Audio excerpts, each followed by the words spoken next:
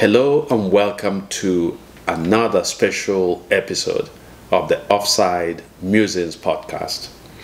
It's my particular delight to welcome you to this episode on behalf of my co-host Emeka Onyagwa. In today's episode, we're going to be looking at the really worsening insecurity in Nigeria. This past week, the Nigerian president, Muhammadu Buhari, took off to Liberia to talk to Liberians about security. At the same time this was happening, terrorists were invading Abuja, the nation's capital, and killing some security personnel. At the same time, Nigeria continues to fail to account for dozens of its citizens who were abducted in March by terrorists from a train.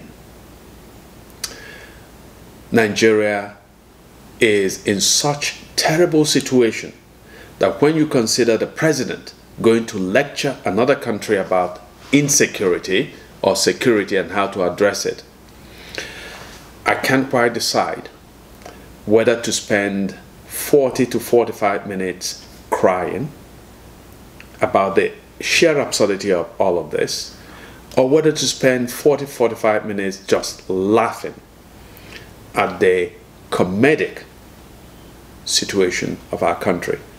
Ultimately, I think I'm going to hold it in together and we're going to talk about insecurity in Nigeria and its potence. Welcome.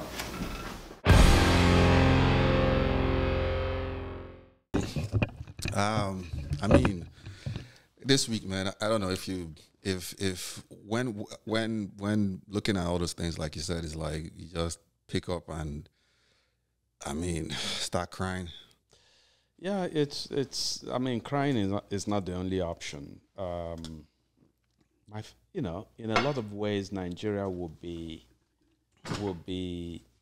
so illegally funny if it wasn't, the situation in the country wasn't so tragic, on the one hand, you look at terrorist organizations, and now in Nigeria you have Boko Haram operating, you have a group called the Islamic State of West Africa Province operating, and you have a group now called, as a proper name, unknown gunmen. It's become a group in Nigeria, and they have transformed Nigeria into a menaced space, okay, where there is no safe spaces in the country, okay? So, as we said a few episodes ago, you have a situation where robbers come into Aso Rock, okay, and they burglarize the home of the chief of staff to the president. So that's this close to going into the residence of the president himself to steal, okay? So you have terrorists coming into Abuja, killing soldiers, killing police people. You have parts of the country where to do any social function, to do weddings, traditional marriages, funerals, and so on, you have now to go pay off some criminal organization to buy peace. Okay, as it were, as an insurance against being attacked during the party, and the police are scared to step into some communities in the southeast. The military, the police are absent in communities in the middle belt of the country, in the northeast of the country. So you see a situation where really throughout the nation, the narrative is one of the absolute collapse of security. At the same time that all of this is happening, the Nigerian president takes off to go to Liberia to talk of all subjects about how to handle insecurity. You know, so I don't know. I mean, it's one. For me, there's a sense of disbelief. Okay, you don't believe this. I mean, you say, "Am I caught in a kind of warp? Am I dreaming?" So that's actually my default way to explain this. I say, maybe I'm dreaming, and all these ideas are, permeating my head, and I think that is real. I think that that Buhari went to Liberia to talk about security, and I think that Nigeria is in a state of absolute, profound tension. But perhaps Nigeria is the most peaceful, nation in the world. It's just that I don't know it yet, and you don't know it. Perhaps our president is sitting pretty in Abuja. He didn't go to lecture anybody about how to handle insecurity. And because then if it is real that all of those things are happening, then for me, it's either to get profoundly angry, unbelievably angry to the point of being unable, incapable of speech, or to just laugh, for an hour. Yeah. Yeah, it's tough, and the other thing is obviously being Nigerian and living out here. You get the added pressure of requests. People, you can see the frequency of the requests and the decrease in I mean, living in New York it's one of the first stop destinations for a large amount of Nigerians that come into America, for instance. Or maybe 10, 7, 8 years ago, you'd have so many people come in and call you and even call you to even take you out from Nigeria. Now, little to none of that's happening. Instead, you have people that used to come would be are the ones that would be requesting for assistance. Yep. It's tiring. It's exasperating. It's everything you can think of on the more sad scale. Yeah. Of things. And then you see that it's almost like you see what's happening in terms of the bandits coming in.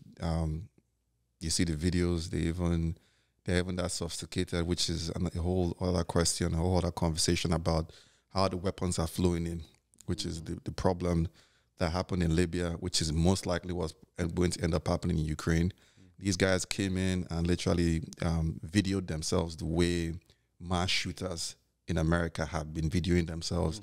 And, if you want to consume that kind of content, I'm pretty sure you can find it out there. I wouldn't advise you to consume that for the healthiness of your mind. But, if you choose to, it's out there. You can see it. You can see the sophistication, the overpowering in most cases of Nigerian security forces. Whether it was maybe it's a comedy skit, Buhari flying off to Libya to lecture Libya on security. Liberia. No, sorry, Liberia. Lecture Liberia on security. I don't know if it's a comedy skit. I don't know if it's in the land of the blind. I don't know what this is supposed to be. Yeah. It's a really. I mean, I grew up in the 90s, man. I give you this story. I grew up in the 90s, and I always say I'd been to literally every state. I remember going to Gombe when it was created because somebody from my area was appointed as the administrator then. I'd been to every state for sure before I was 16. And we went on road trips, myself and my father, who had a good position in the government at that point in time. Last couple times I've gone to Nigeria, it's almost sacrilegious for me to say I want to go on. To go out, yeah. It's like, like I told the story on this thing we did, even though my mind was kind of, even my own mom is like, I'm going to Amobia to look for Okey, and I'm going here to look for my brother-in-law was actually doing a job in Okey. was going to Okey to look for my brother-in-law. My mother is looking at me like, son. No. Yeah. You know, and this was in Enugu, by the way. It's not even like this is maybe an hour and a half. About an hour. You know. Now, and if you know, the roads are clear, you know, from Enugu to Okey, should be an hour tops. Yeah. You know, so this is you know, the point that you were just making. We have not only that the terrorists are now terrorizing Abuja. Just a few weeks ago, they went into Kuje prison, which is Nigeria's premier prison, and liberated hundreds of inmates, most of them still missing as we speak. Couple of months ago, they went into a church in Ondo State and massacred dozens of people. Nobody has found the culprits as we speak. In March, they went in Kaduna and abducted scores of people from a train. As we speak, there is a video circulating of these terrorists in somewhere in a forest, just flagellating, flogging their victims. And you see men, women, and children emaciated beyond recognition, just in absolute grief and terror, crying. All right? And the Nigerian government officials go to bed, wake up. The best response that Buhari has offered is to do a little bit of rearranging of the top military hierarchy. And there's a certain laziness because, as people have pointed out, if the government, and we might as well say it, a lot of Nigerians believe that the government or government officials are complicit in the climate of terror, of insecurity that currently pervades the country. Because it doesn't make sense that every Nigerian has now what they call the national identity number, NIN. And so every phone in the country is tied to a NIN number, all right? So the government, if it were a serious government, would know through the telephone numbers of these terrorists. A lot of them demand and receive billions of naira in ransom payments. So the government should know who they are. At any rate, a government with a simple interest in tracking terrorists should know their location if they made a phone call from any location, okay? It's a technology that is available. It's a technology that's been successfully used, I know, in Anambra State under former Governor Obiano. It's a technology that they got from Israel. So if you kidnapped anybody in Anambra State and you made a phone call from anywhere, even if you've taken the people, your victims out of the state, they will monitor. Even after you switched off the phone, they will still receive signals from the phone, recognize the proximate location, surround it at night, and that's how kidnappers were driven out of Anambra State for much of the tenure of Obiano. In fact, the first term that Obiano served as governor of Anambra State, there were perhaps 2 kidnappings, and both times the victims were rescued through the use of this technology.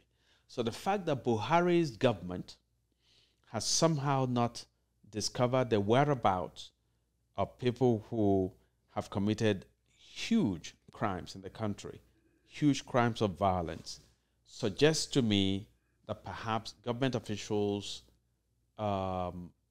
are embedded with the people who carry out these criminal activities. Yeah, I mean, one key point to add is the defense budget under Buhari has more than doubled. Yes, it's a statistical facts. It's more than doubled, and verifiably, it's more than gotten worse. They have less equipment, less everything. You name it. It's you look at it, but the Air Force, the amounts allocated. You've had instances in the recent past of ex-service chiefs having so much money, cash, found on them. You've had all that. So it whatever it is, it definitely shows either somebody that is very incompetent in running anything.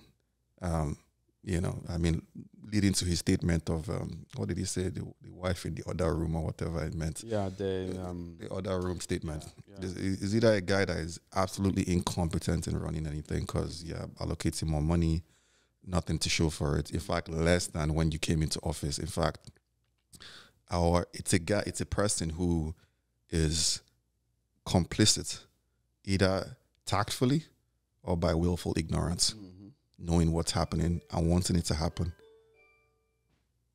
and willfully ignorant of the fact that it's happening because you want it to happen. Yeah. It shows that. It shows.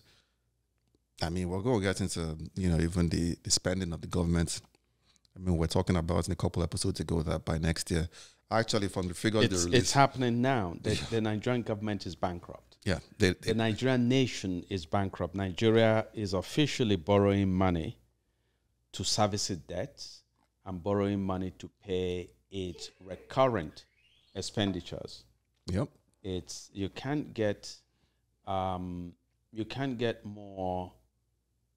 more failed state than this. This is a classic definition of a state that has failed. As a matter of fact, when they came into office, they had at least $2.1 billion in their excess crude oil account, which essentially is their savings.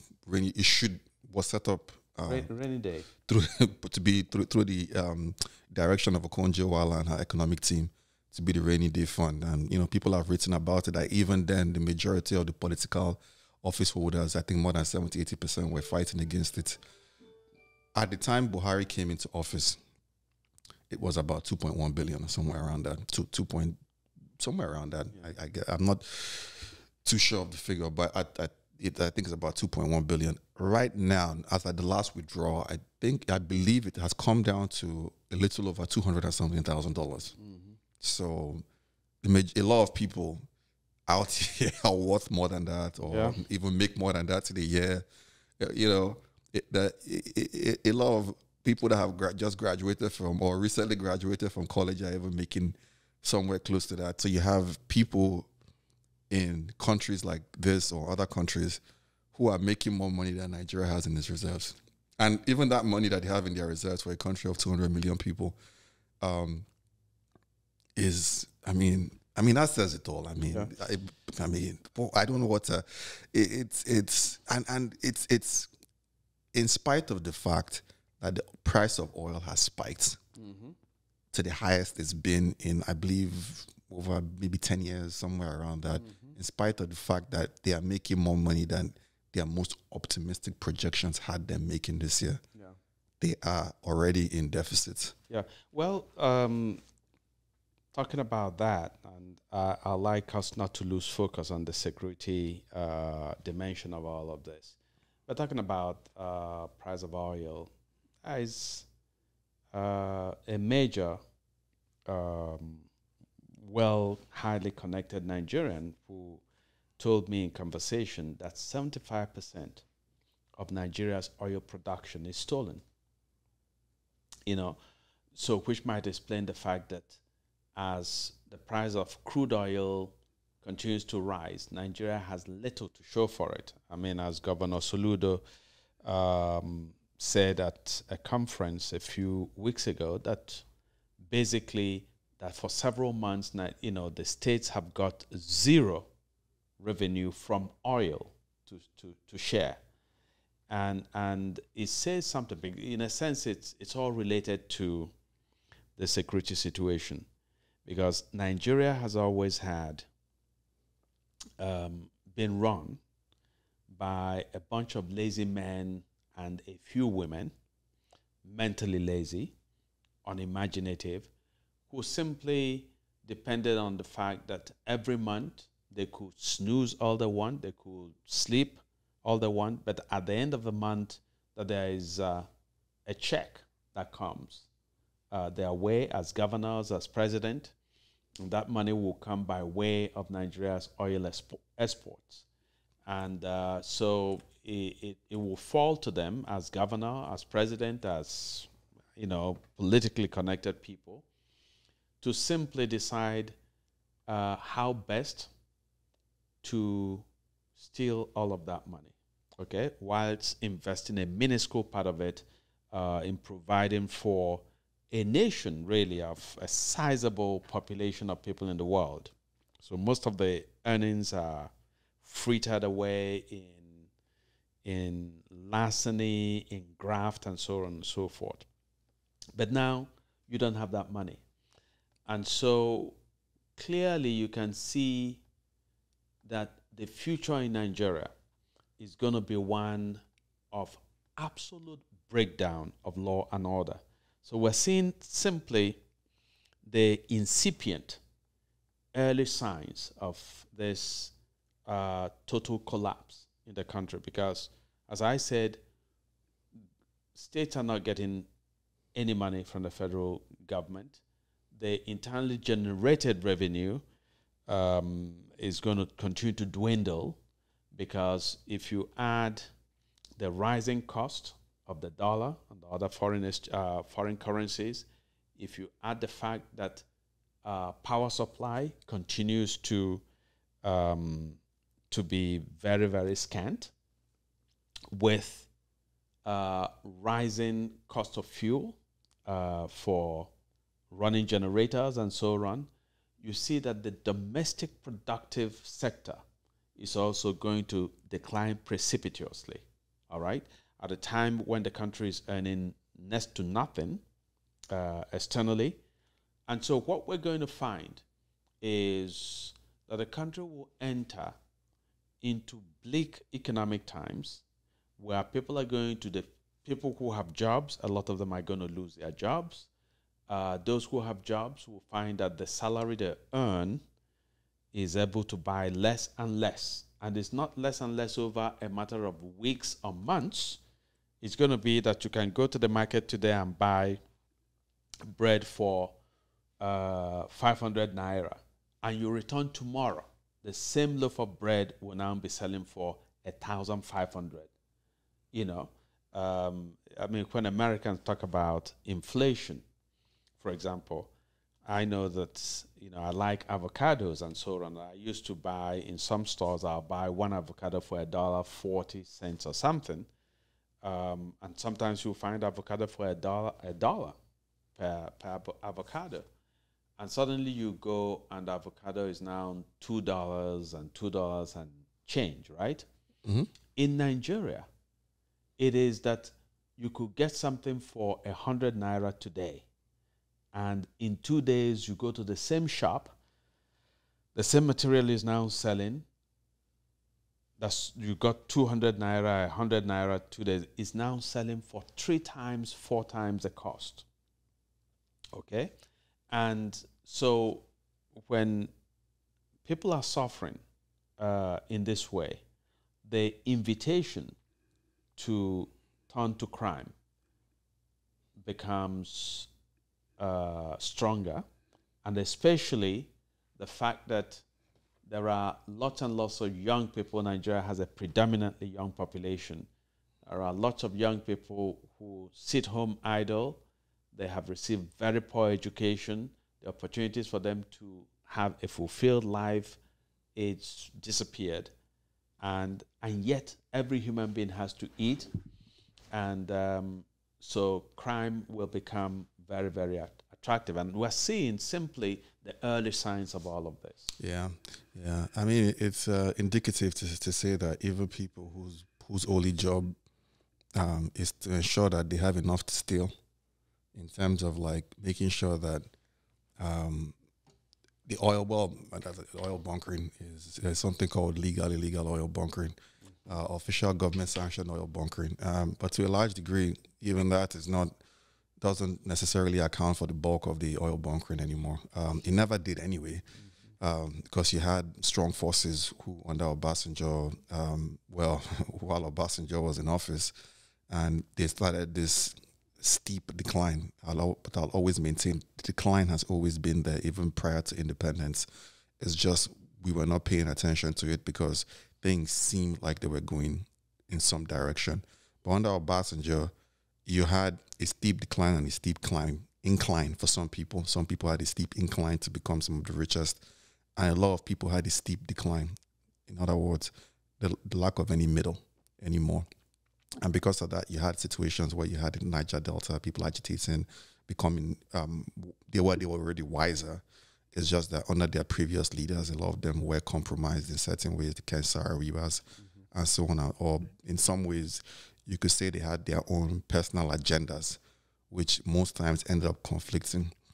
So you have a lot of those things creaking, and they made a lot of noise, and then they end up rewarded in some ways, and in some ways taking over those installations. I remember Port Harcourt, as an example, used to be a much safer place prior to 1999. But I think somewhere in the 2000s, it became that ground, maybe you could say ground zero for celebrity kidnapping, at a point in time. But anyway, so you have a situation where the Nigerian state, or the people that run the Nigerian state, the people who have made it, the men and the few women who have made it their sole job to be unimaginative, as you've put it, wake up in the morning and expect that check, and the only thing they have to do is to be able to pay for their security. In other words, use the Nigerian state, but compensate them, to motivate them to go out there and protect the assets that they themselves are going to eventually benefit from.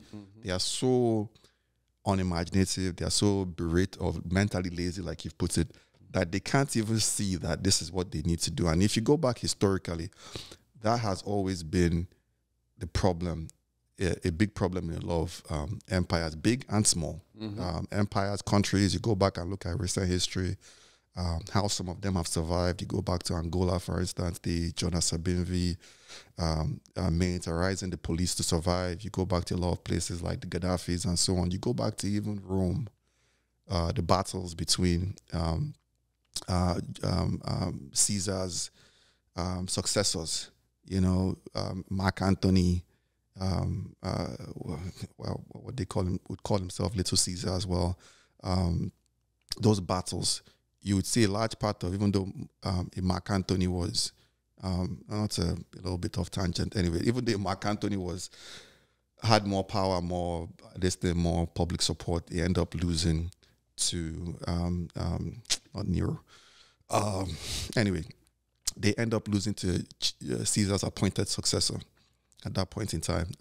What's his name? But primarily because they couldn't, like every other distance, whether it's Angola, whether it's the current situation in Nigeria, even the lazy people, mentally lazy people, cannot see how much you need to be able to carry along a large segment of your population. Yeah, there's a name for it. It's called enlightened self-interest. Exactly. So even the most class stratified society has leaders. Even when an emperor is running a space, the emperor recognizes that to some degree you have to keep your subjects minimally happy, okay? And that means making sure that they are well fed, even if they lack everything else, that at least they have food, maybe not well fed, but that they have food to eat. When you have a situation, which is what we have in Nigeria, where over decades, from the late 1950s to now, we've generated hundreds of billions of dollars in oil revenue. That could have given us a world-class infrastructure. So Nigeria has no reason not to be as materially developed as, say, a Malaysia or Turkey, for example, because we've made that money. But what's happened is that all of that wealth that we generated has been stolen. And it's been stolen by men and, again, a few women who continue not to face, who have never faced, and as we speak, don't seem about to face any legal sanction. So, Nigeria attracts the mindless kind of embezzler, of thief. And yet, in our mind, we have made it, impossible to contemplate the fact that an ex-head of state can be jailed, that a governor can be jailed. And I know people are going to respond and say, well, there are some governors who are in jail currently. But if you consider the number of governors who have committed crimes of graft and of the theft of public funds in Nigeria, which is like, I'm sure it's 90-something% of the governors who have ever run any state in Nigeria have stolen the resources of their state to an egregious degree. But only one or two of them, Joshua Dariye, what's the other guy from Plateau State? So we don't punish our criminals, our worst criminals. We punish the young man, the small person who picks a pocket because he's desperate and hungry, right? So if he's lucky, we send him or her to jail. Often they are burnt, they are, mobbed and killed and set on fire. Enlightened self-interest. I often like to compare Nigeria to the Philippines. I was fortunate to be in the Philippines like 3 times with my family because my brother-in-law lived there for more than 10 years. And the first time I visited, what I found out was that there were similarities between the political and social elite in the Philippines and the political and social elite in Nigeria. Those similarities consisted in a certain obsession, fascination with material things, so the Filipino elite like nice, expensive cars, what Nigerians call exotic cars. They are Rolls Royces, they are Bentleys, they are Mercedes Benzes, and so on. They like massive plushy homes.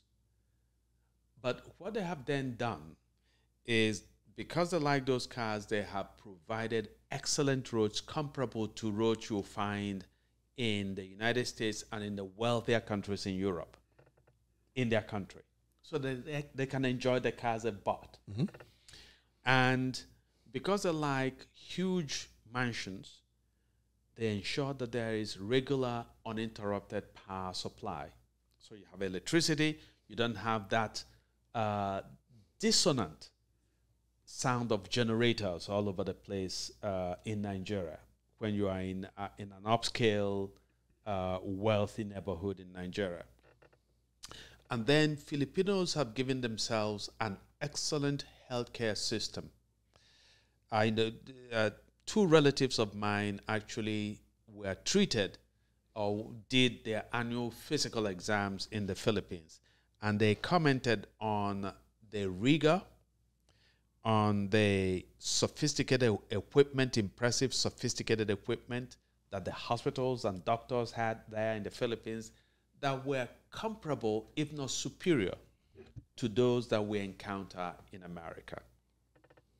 And yet Nigeria is a country where, because our politicians lack this, what we call enlightened self-interest, mm-hmm. They like to buy Rolls Royces, but then they don't pay attention to constructing the road so that their cars will enjoy, so that they themselves will enjoy maximally from the comfort or from the extra features of these expensive cars. They build massive homes, but then they have to provide water to it through digging boreholes for themselves. And often you see that the toilets are discolored because of the quality, the untreated quality of the water. And of course, no local government councillor in Nigeria, much less a governor, and of course, forget the president, would submit him or herself to be treated in a Nigerian hospital. And yet they talk up a great game. They talk about, I have totally transformed my state or my local government and so on. And then when they are sick, you say, go to a state hospital to get treated. No, they ask for their passport. So they refrain. The former governor of Anambra State, Willie Obiano, for example, has just returned to Nigeria after receiving a compassionate release of his passport from the EFCC to enable him to come to America to receive, I believe, treatment from whatever his ailment is, right?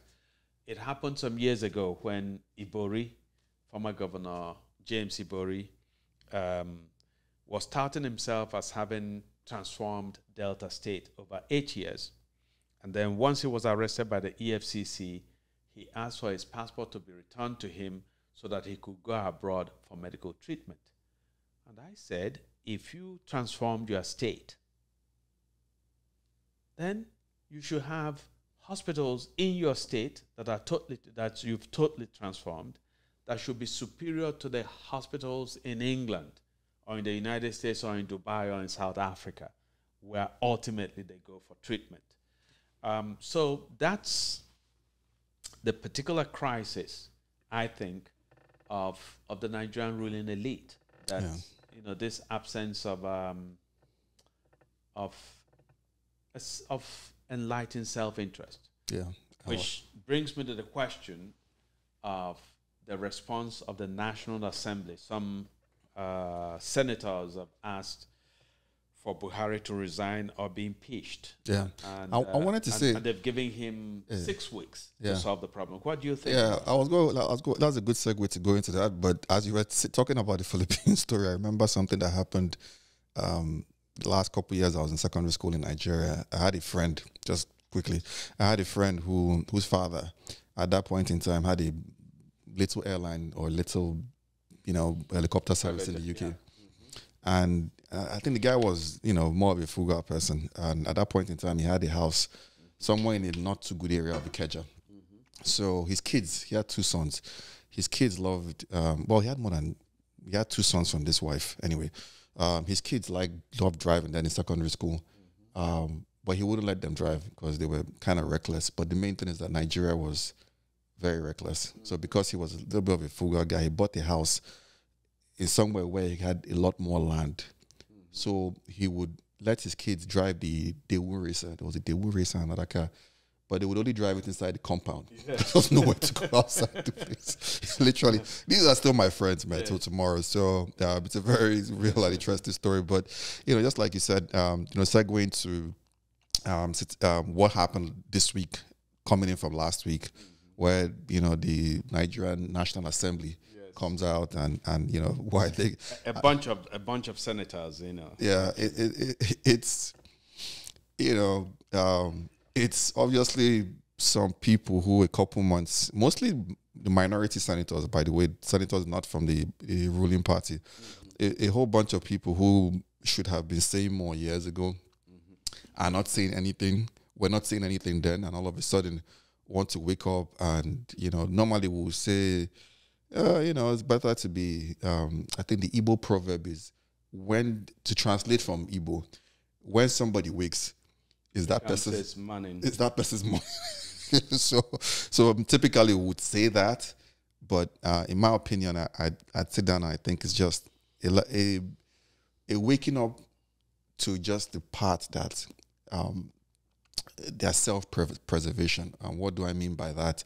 We just spoke about it in this then. the country is bankrupt. These are people who over the years have made themselves the highest paid people, highest paid legislators in the world. And obviously, you now have a country, like we said, that is unable to meet basic obligations. So what are you likely having? You're having people borrowing money. Whoever is going to come in is going to start looking for how to restructure whatever debts they have. And as is with these debts, with these borrowings, is lending. So what, whichever borrowing, lending, in this case they are lending. They are borrowing. Yeah, borrowing.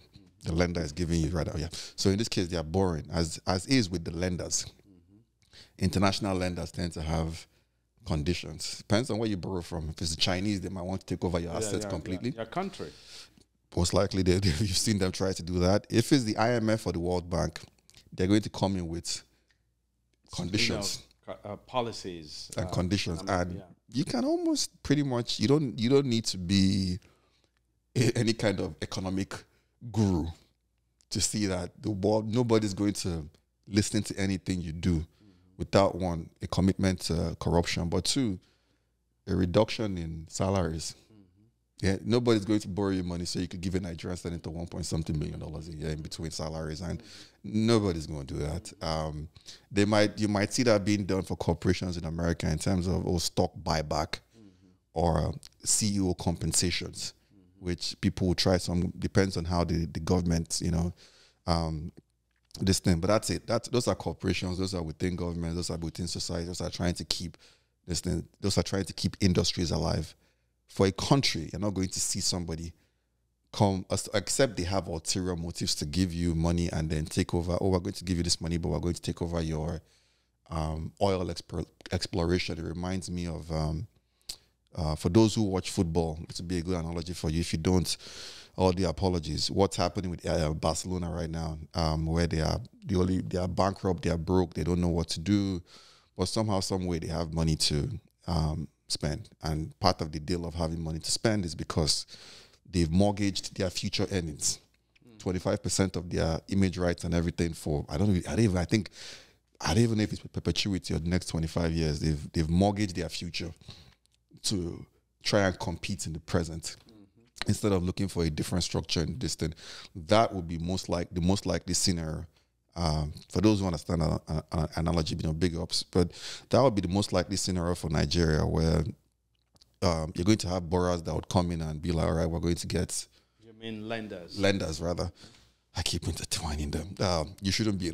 you shouldn't be... I mean, if you're... Christianity doesn't... But prior to this then, real Christianity, Islam doesn't believe either in interest lending. But you're going to have people who are going to go in and are going to be like, we're going to be your lenders, but we're going to extract a pound of flesh. Yeah.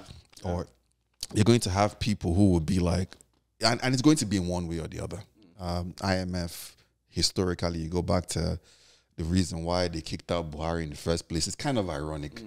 If you go back to the newspaper articles from back then, you will see Buhari's government in 1984 was terrible, we should never have this again. And then Babangida comes up, after the coup, I believe it was December 20th, 1985. December 20th, I believe, December 1985. Babangida lists the fact that Buhari didn't negotiate with the IMF. That's why they kicked him out. And then when they go in with Carlo Di Cacalo, they go to negotiate. And most people call the SAP what the IMF had prescribed for Nigeria, when in reality, the SAP, that was what they call SAP, or the Structural Adjustment Program, in its full name, was actually a lot more draconian than what even the World Bank wanted, because the Babangida regime was, faced with this thing, and they were there to perpetuate themselves. So they inflicted the pain on society in the calculation that they were going to keep the segment of the society they wanted on their side. Some of the elites, not all, because a lot of people drop from middle class to nowhere or rich to this thing, and the military and the law enforcement. So they had the Babangida gifts officers, and even the enlisted were getting allocations for, money to buy land, motorcycles. In the case of this thing, it was brand new Peugeot 504s, and so on and so forth. But for the rest of the population, people dropped, like it was like things you've heard about maybe in the Zimbabwe or this thing. The money just went from being stronger than the dollar to, I think it was, I've forgotten what it was, 10 naira or something like that. So that's what they see coming down the pike. And that is where they, all of a sudden, their level of self-preservation, in my opinion, has come in like, oh, this is what's going to happen. To be a legislator is probably going to be unprofitable because nobody's going to, we are going to feel the pinch. Yeah. So let's look for anything to save ourselves. And so talking about self-preservation, which clearly plays into the entire politics of senators and some members of the House of Reps calling for Buhari's resignation or impeachment, and giving an ultimatum of 6 weeks to address the problems of insecurity in the country. There is also, apart from the financial scenario that you just pointed out, there is also the fact that the walls of insecurity are closing in on everybody. So it used to be that these big men in Nigeria and their cronies could, drive around Nigeria and sort of enjoy little pockets of security because they could have police convoys, they could have civil defense, they could have even military people in their convoys. But the terrorists in the country, the militants in the country are as well armed, if not better armed, than the Nigerian police and often the Nigerian army. And they have taken, in many cases, to attacking security and law enforcement personnel in the country. And so it's no longer safe for the country's well-to-do to parade around the space with this spectacular display of their convoys, because the president, an advanced convoy of the president, the Nigerian president. Okay. Let me get this better for you. So you can. Okay. Yeah. Why did you wait till? I thought you preferred it like this because I know you have media training. You don't like to talk into a mic. So, but there's some mics actually. I'm a print journalist. I'm not good at. Yeah. You are. Back in the day, was a print journalist that ended up on TV. All right. What is this thing? Okay. Oh boy. Ooh. All right. Okay. So, are we all set? Yeah. All set. Still firing. All right.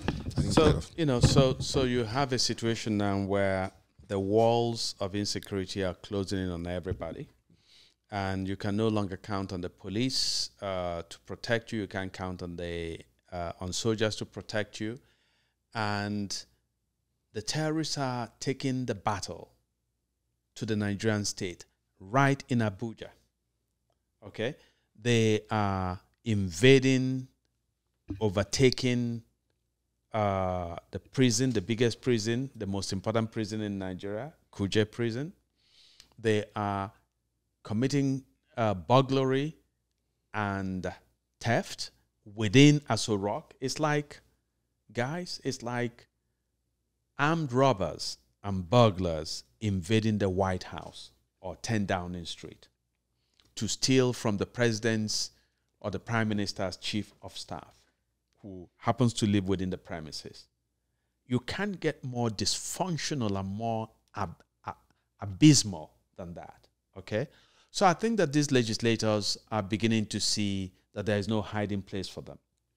Okay, the era of them feeling that they inhabited these bubbles of security and enclaves of comfort, that whole idea is collapsed. But also, there's a self-serving agenda here because they want to blame President Buhari. Of course, Buhari has been a disaster. Somebody like Buhari should never have been president of Nigeria. And when you think about it, most of those who have run the country, Nigeria, should never, in more self-respecting nations, should not even aspire to be presidents of their town unions, much less state governors, much less presidents. That's true of most of the people who have been president in Nigeria. But Buhari is a particularly terrible case of a man who was ill-equipped intellectually and physically to take on the rigors of statecraft. And here we have this man becomes the president of the most complex nation in Africa and is done expectedly a disastrous job. I remember telling an interviewer before Buhari's election that Buhari was likely to prove a dud. And I was attacked left and right. You know, somebody wrote a piece and said the annoying distraction called Okey and pilloried me and so on. So none of this is a surprise to me, okay? But the attempt by the senators to particularize Buhari as the sort of the architect of the state of anomy that we are in is blinkered, okay? The legislators. So I was thinking the other day. I said, what have members of the National Assembly done in 23 years of the National Assembly under this current what we began by calling the nascent democracy? What have they done? What laws did they initiate and pass? How have they addressed any serious social, political, or economic problem in Nigeria so that we can point to a particular initiative, a particular law, and say that this changed the lives of Nigerians for the better? For all that money that we have poured into maintaining this legislative arm in the government. And I can't find one thing. I can't find Sadly, one. I was, well, I mean, you take it for what it is. I was listening to a bunch of, what would I call them? The surrogates for the campaigns. Yes. And the ones for Atiku. Yes. They asked him that sort of question. You were there for 8 years. What did you do? What did you do? And some of the surrogates were like, Atiku brought in cell phones. Yeah, and can you imagine that? And remember that Atiku was in the first term of that Obasanjo administration. Atiku was essentially, if not the superior political leader in that administration, at least co-equal. Yeah. Equal to Obasanjo. Yeah, people said that. It was in the second term that Obasanjo sort of marginalized him. So you say the privatization of businesses was done under Atiku. What was the result of it? All the investment in power, okay, $16 billion spent in the power sector, and Nigeria has nothing nothing to account for it. And the point that you made about the country's debtors or lenders, imposing perhaps extremely stringent conditions if they are going to reconfigure the country's debt. The larger conversation is all that money that Nigeria has borrowed under all kinds of governments, including the present one. What is the how was that money invested?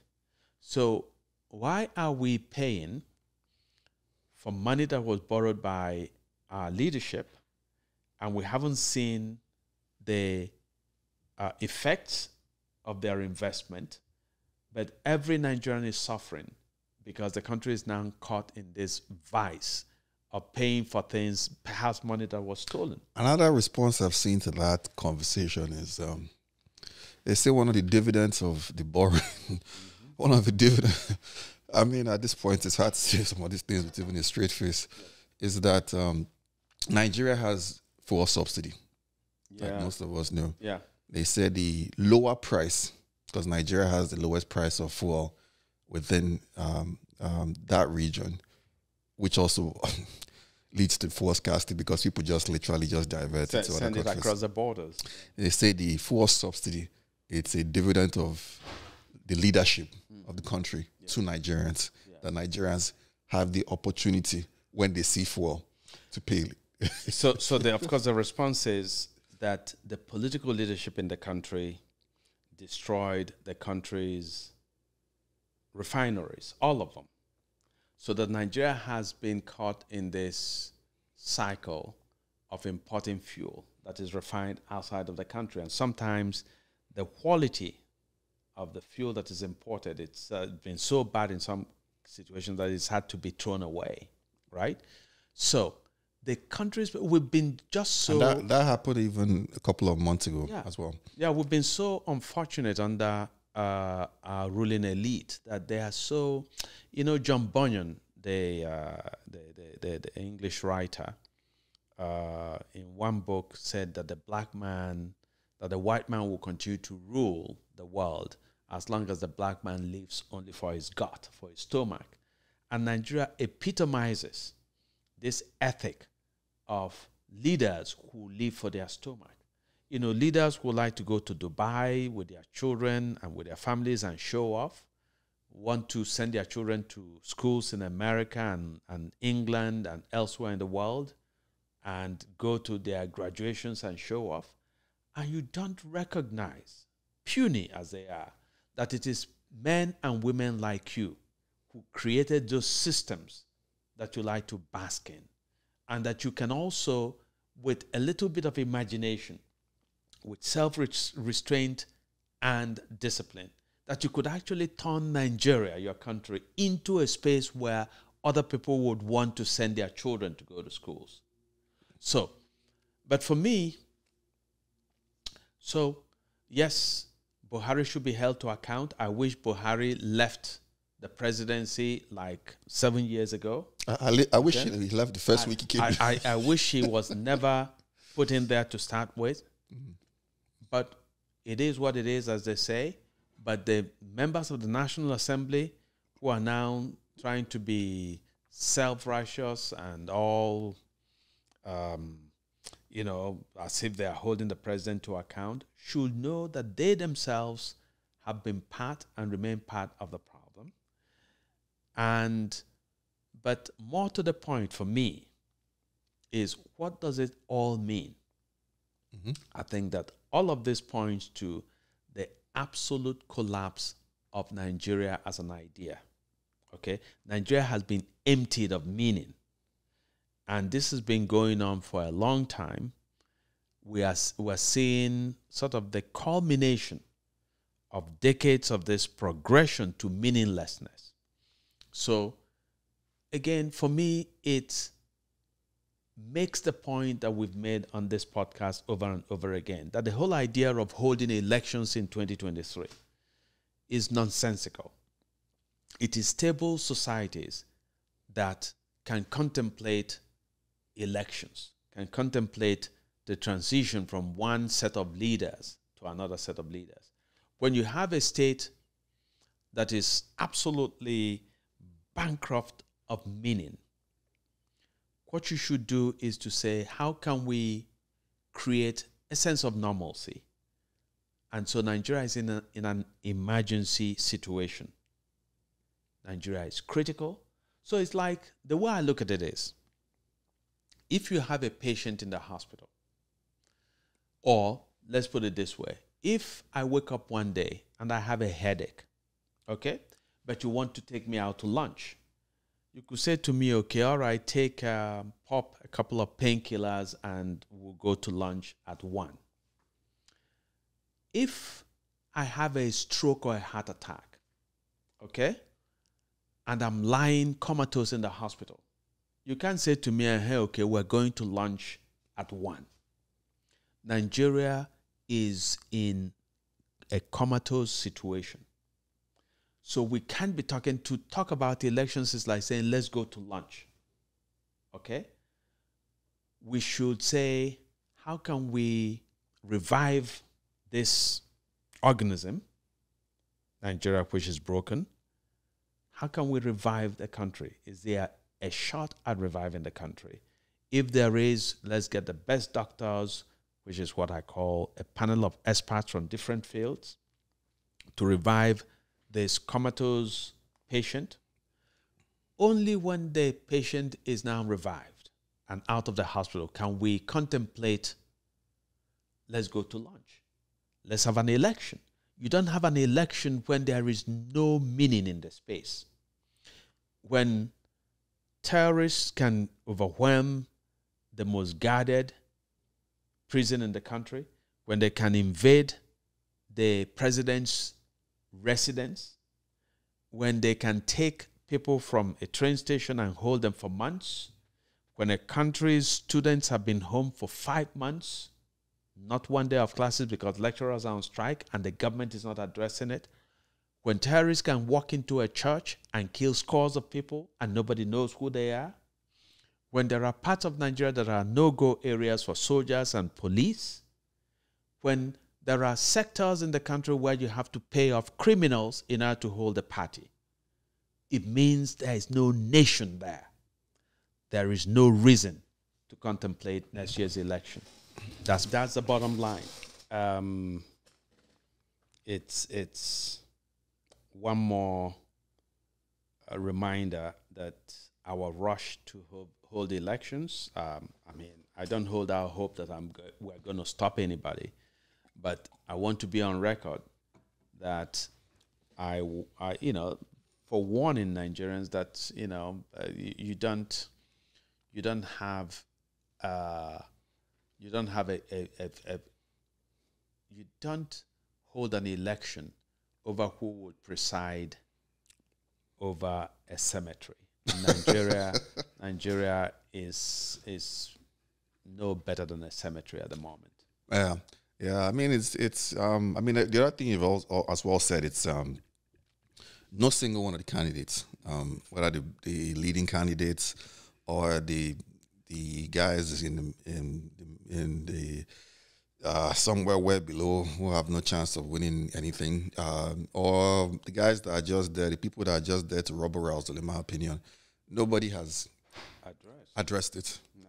No single person has woken up to be like, all right, this is how they see a roadmap. I mean, maybe it's smart politics on some people's part because who knows what their prescription might be. If we go back to the history of Nigeria, we go back to the Gideon Oka coup, who came into the coup 2 weeks before the coup, I think, or less than.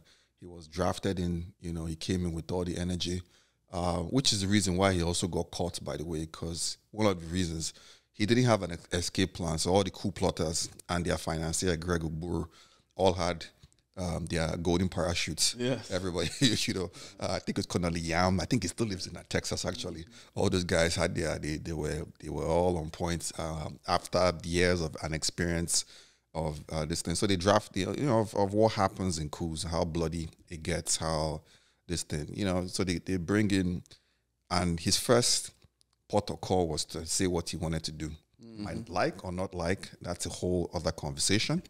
But I think it was a legitimate, if we look back, he had legitimate concerns. I say that in summary, but that's not part of this conversation. But he gave his prescription. And that led to the end of the coup, pretty much. That's right. So maybe one of these guys has a prescription. I highly doubt it anyway. A prescription of how they want to build, or how this is the moment that they want to seize to create what is or should be a nation. Yeah. The beginnings of a nation of some sort. I was talking about this in the moment before. Julius Caesar and Augustus, who he appointed. No need to go into the distance of how he appointed him. The fact that he wasn't a biological child, Caesarus apparently was, and all that stuff.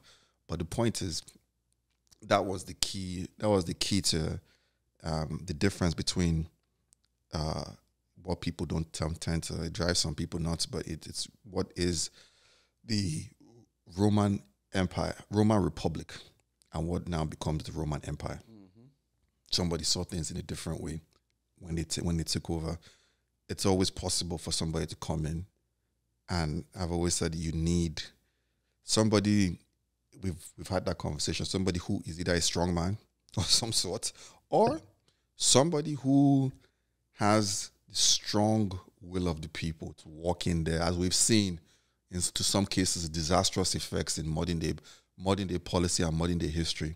People like Hugo Chavez, people like, and I'm not arguing about how Venezuela has gone from the country with the large. I'm not, we could argue about that. At the end of the day, you came in and you said you're going to make life better for your people, and on the whole, he didn't. That's just facts. Why that happens different. People like what they call him in Cuba, Fidel Castro, who came in with the popular will, riding in with the popular will, largely to, it depends on which side of the aisle you are on, but largely a lot of people would say it's not good effects. People like Rawlings, who got broken out on this, and some people would say to better effects because it could have been a lot worse than what it is in Ghana.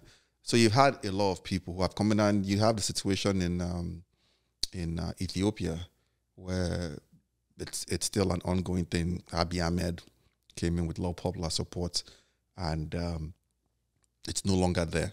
But you've had people who have had popular, the will of their people. You go to Sheikh in Dubai, one of your favorite examples, or one of a lot of people, not just yours, their favorite examples, who came in and had a lot of popular support and have been, and still enjoy a high level of popular support. The leaders of Dubai, of Qatar, they still enjoy a lot of popular support.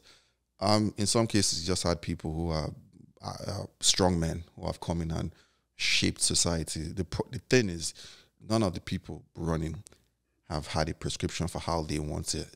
This thing, again, it's possible they do have it, but are we trying to leave things to chance that somebody might be that human? That's why I tend to go, are we trying to look for a savior, or are we trying to be part?